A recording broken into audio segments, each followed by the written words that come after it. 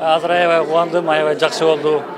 Мен тиякта баягы тарбиялоодо жүргөндө үй бүлө менен башка жерге айрылып кеткенбиз. Азыр болсо бияка үй бүлө менен келдим, ошого мен аябай кубанычтамын.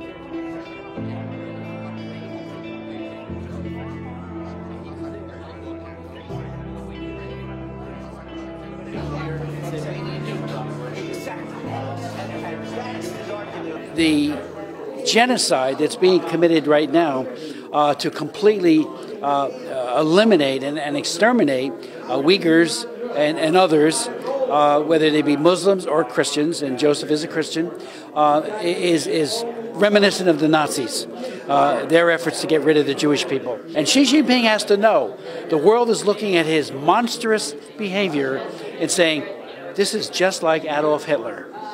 He is exterminating people. He is committing genocide. And Joseph now is in a position because he has a tremendous recall of exactly what happened, almost like a lawyer taking notes. So when he presents testimony, it is actionable. The Chinese security have used their influence in multiple countries to try to either apprehend him or prevent or get him deported or prevent him from fleeing.